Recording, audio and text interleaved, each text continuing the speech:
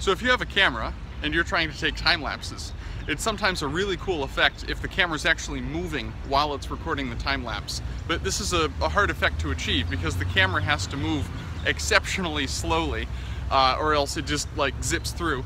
And it also needs to move very smoothly. So it doesn't need to be like bouncing up and down the whole time that it's moving side to side. So you have to have a mechanism for making it smooth and slow. If you're trying to get something to move really slowly, you need a really obscenely high gear ratio. And the highest gear ratio systems that exist are worm gear drives. So I have this 3-foot length of 1/4-20 threaded rod because it's the closest thing to a giant worm gear or lead screw that I could get. And if you put a nut on this, you can spin it pretty darn quick. And it moves linearly much more slowly than you're spinning it. So if you're trying to take the rotational motion from like a motor and make a camera move from one end of the slide to the other in about an hour, that's your best bet. So I actually have the rig set up on a bench here because I'm about to take a picture of the bell tower, but this motor assembly on the end is what actually like chucks the threaded rod in and spins it down the whole length of the camera slide. And I really don't remember where exactly I got it from. It may have been from like a tape recorder or something like that a really long time ago, but it was in my big shoebox full of motors, and it was the thing with the highest gear ratio. So the back of it, I soldered on an old USB port, which means that I can run it off of an external battery that I'm actually also using to run the camera because it's almost dead. And there are some laser cut parts on the front right here, and actually a little piece of plastic that is HDPE off of a milk carton. That whole thing fits together and actually holds on to a 1/4-20 nut that you like double nut the HDPE in between, and it holds on to the threaded rod so that the threaded rod spins all the way down and doesn't just untwist itself from the end.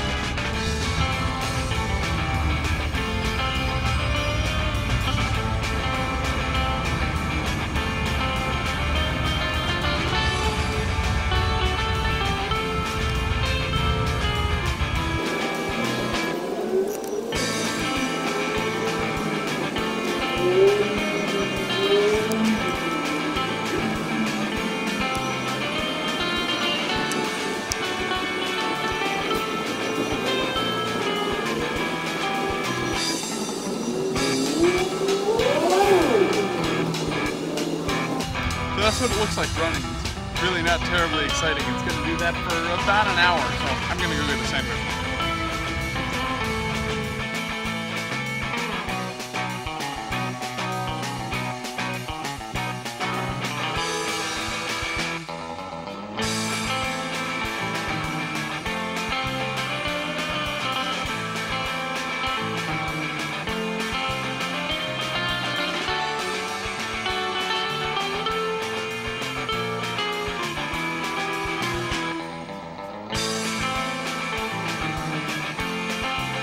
The first time I tried to build a sliding time-lapse camera rig, I had a really simple design. It was a single piece of PVC and a single 1/4-20 threaded rod, and they were right on top of each other, attached at the ends by big wooden brackets that would hold them where they needed to be, and a motor assembly at one end that would actually spin the threaded rod. But then down the whole length of it, there were just these two pieces, and wherever the camera was actually attached to a thin sheet of plywood. It was like 1/4-inch plywood that had two holes in it, one of which would slide over the PVC and one of which would go around the threaded rod. So you could put a nut on the threaded rod and it would push this thing all the way down. The problem is that the threaded rod bowed significantly over like 3 feet with just a little bit of weight on it if the camera would make it lean forward or backwards. So the camera would be over here and then it would go down and it would lean forwards as it bent the threaded rod, and then it would come back up at the other end where there was another backstop. And that was obviously not an effective solution. The Mark II, I guess, was really not a dramatic change. The real problem I was trying to solve was the fact that the camera would bow in the middle, which just means that the camera had to be supported by something other than the threaded rod. And to do that, this is actually that design. I've taken the motor assembly off one end, or actually it broke off that end, but it had two pieces of PVC, and the camera actually had two slots, or the mount for the camera actually had two slots, so it would rest on the PVC like that, and it could slide up and down, and it would not bow back and forth. The threaded rod attaches at the top right there, so you can put a nut on this, and the nut binds against the PVC, and as you spin the threaded rod, it pushes this down. The problem, as you can probably see as I'm pushing this, is that it really likes to bind. There's a lot of friction in this scenario, and so it wasn't leaning forwards and backwards anymore, but it was actually jerking side to side as the nut slowly pushed on it, and it would build up force and then it would let go, and then it would build up force and it would let go. So it was a really jerky motion, and that was also not an effective solution.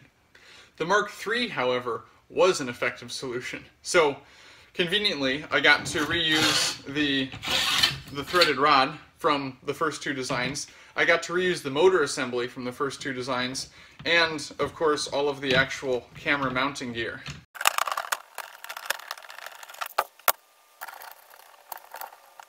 So this is said Mark III, and it's an all wooden track that is made of a whole bunch of laminated pieces of laser cut plywood.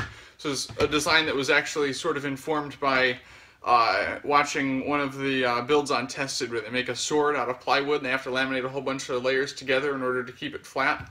These were all really bowed pieces of plywood, but when you stick like 5 layers together and use 4.5 tubes of cyanoacrylate to do it, it stays pretty darn rigid.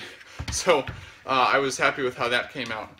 The key to controlling the camera is that you have to have a low friction slide that does not depend on the threaded rod for stability.